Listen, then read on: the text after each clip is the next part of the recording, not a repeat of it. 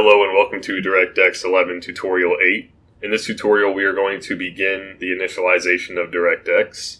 The first thing we are going to do is create filters for our graphics files. So let's create a new filter in the headers, call it graphics. And let's create a new filter in the source files and call it graphics. Let's go ahead and create our graphics header.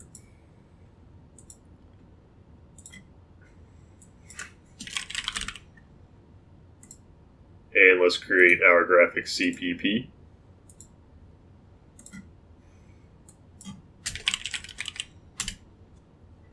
Let's go up to the top to show all files and create a folder for our graphics files.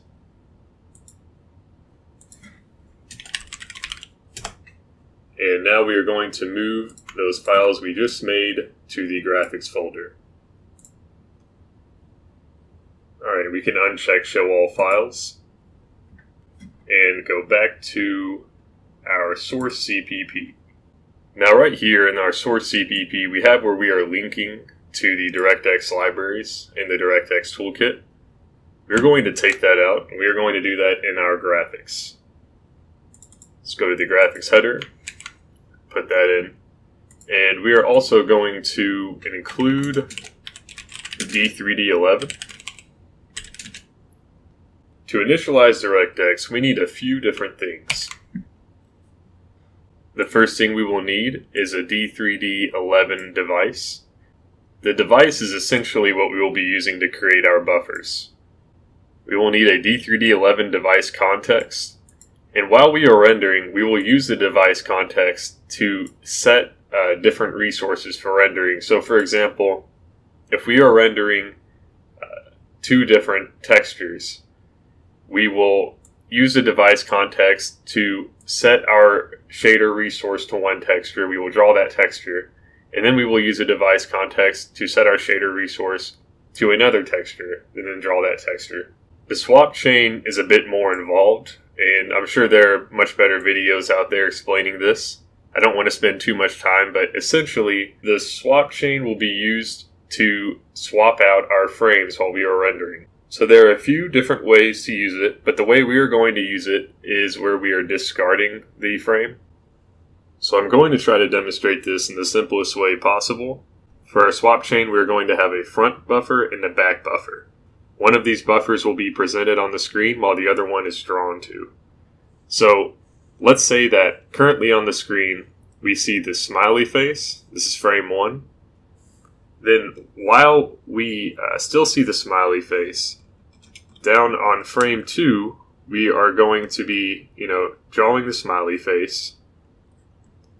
And then once this is ready, we are going to take frame 1 and we are going to discard it and swap in frame 2. So now we are looking at frame 2, and then frame 1, that buffer we were using, we are going to use that buffer for frame 3. So now it's cleared out, and we are going to start drawing our next picture. And once that is drawn, we are going to discard frame 2 and swap in frame 3.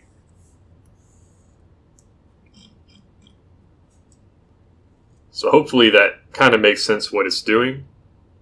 I'm sure there are much better explanations out there that you could look up if you are still confused. The last thing we will need is a render target view, and this is just for where we are going to be rendering our buffer to. In our case, we are just going to have one render target view, and it's going to be for our window. Now if you see, we currently have pointers for all of these, and the old way of doing it was you would call in these functions and pass in the addresses to these pointers, and the function would populate them, and when you were done you'd have to call release on all of these objects and manage it yourself. However, now we have COM pointers, so what we can do instead is we can include WRL/client. And what this will allow us to do is use COM pointers And COM pointers, they basically work like smart pointers for COM objects. Let's go down and create our initialize and initialize DirectX definitions. For now, initialize will just call initialize DirectX and return false if it fails, otherwise it will return true. In the future, after we initialize DirectX, this is where we could initialize our shaders, initialize the scene, and whatever else might be needed.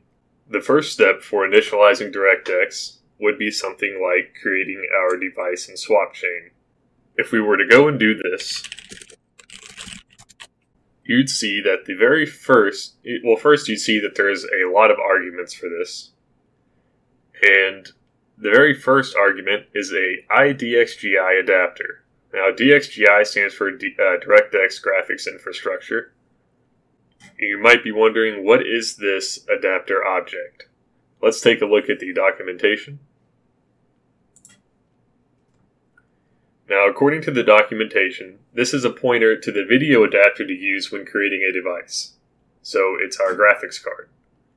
We can pass in null to use a default adapter, which is the first one that we will get back when we are enumerating adapters. The only thing is, the first adapter might not be the one that we want to use. Determining the best adapter to use can be a little tricky, but what we will do is probably just use the adapter with the highest amount of memory and assume that that is the best one. In that case, before we can create our device and swap chain, we are going to make something so that we can get back all of our adapters. On this computer, for this example, I only have one adapter, so it's not the best example, but it might be different on your computer, especially if you're on a laptop. We're going to create a new class for reading in the adapters. We're going to call this Adapter Reader.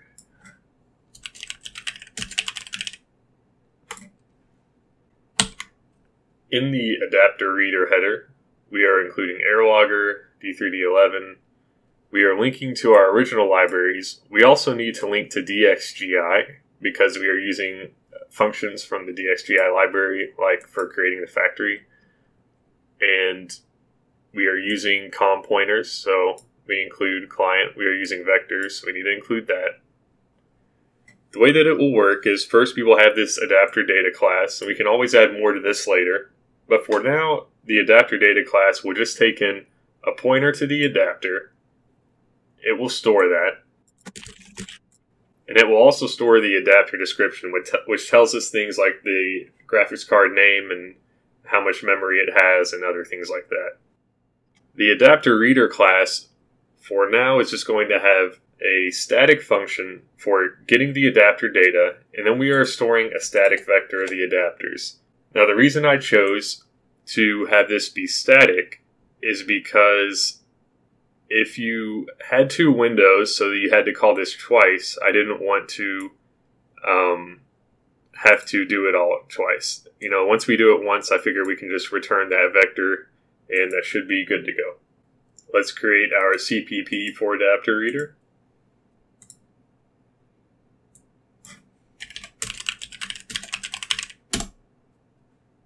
And before we get into the adapter reader CPP, let's go back to show all files at the top. And we are going to move adapter reader CPP in the header up to our graphics folder. Now let's uncheck show all files. Back in our graphics header, we need to include adapter reader. And we are going to take out the other includes and where we are linking to our libraries because adapter reader already does this. So let's go back into our adapter reader CPP and get this set up.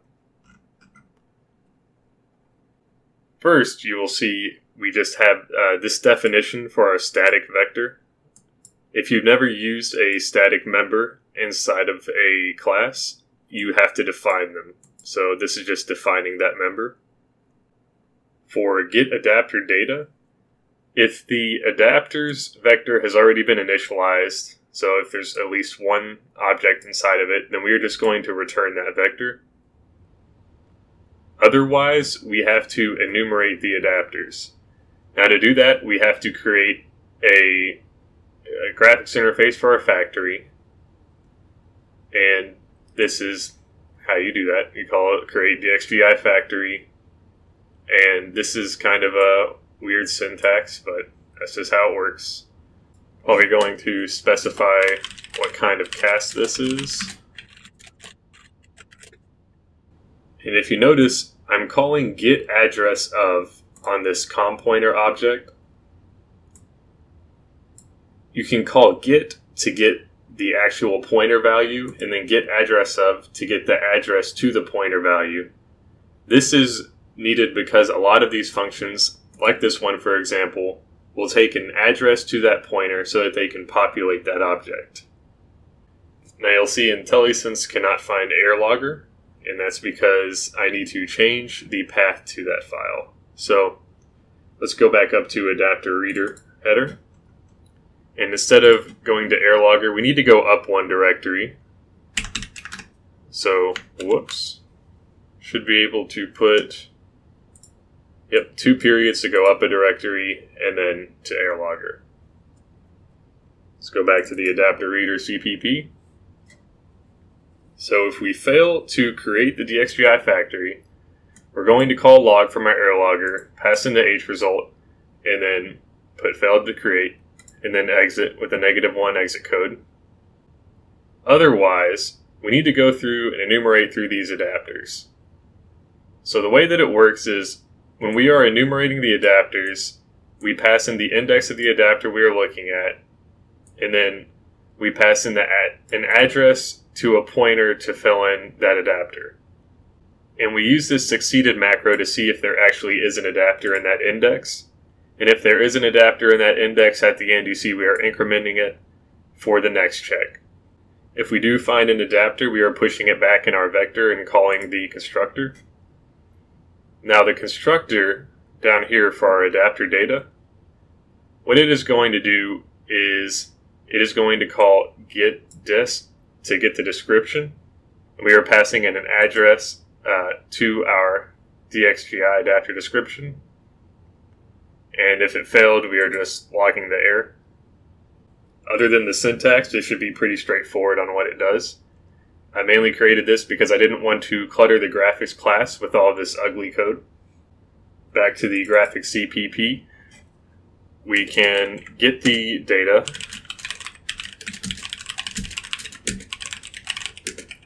equals adapter reader, get adapter data. And I'm actually going to rename that just to say get adapters. So that's really, we are getting all the adapters. Let's see, get adapters, back in the CPP, get adapters. Before we can test this, we have to add the graphics class to our window container. So we're going to include graphics header, create a graphics object, I'm going to call it GFX. In our engine.cpp, we are going to add this into the initialize. So first, we're going to say if the render window failed to initialize, then we are going to return false. If the graphics fails to initialize, we will return false. Otherwise, we will return true. Now, one of the things the graphics class needed when it's being initialized is a handle to our window, which we do not currently have a way to get that. Let's go to the render window header. We are going to add a way to get that handle. It's going to call it get HWND. We're going to return the handle. Back in our engine CPP, we can just call render window get handle. And there we go. So if we go to the graphics CPP and we put a breakpoint, let's test this out and see what we get back for our adapters. Okay, so we get a size of 1 because I only have one graphics card. And we have in our first index, we have the pointer to the adapter, which doesn't really tell us much.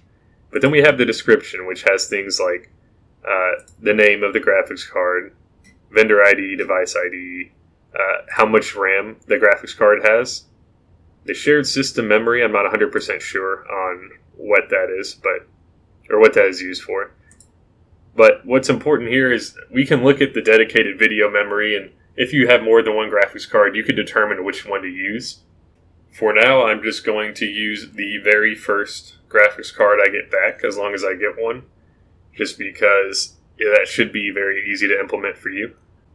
Plus, we could always change that later if we wanted to. I don't want this tutorial to drag on too long, so that is all that we are going to cover for right now. In the next tutorial, we will be creating our device in swap chain, and then just rendering a color to the screen.